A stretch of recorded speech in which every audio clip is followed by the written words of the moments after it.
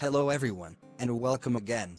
In this quick video, I explain to you how to get a list of the names of the client computers joining the domain, and the IP address of each computer, and the operating system on each computer joining the domain.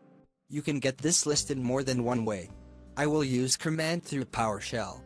Right-click on the Start menu, and from the menu, click on the Windows PowerShell. After that, type the command that appears in front of you on the screen. I will leave you the command in the video description. After entering the command well, press the Enter button.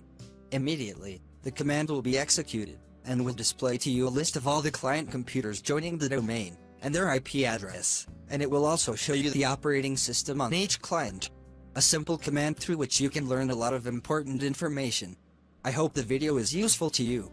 And thank you for watching. I also hope you subscribe to my channel. Thank you all.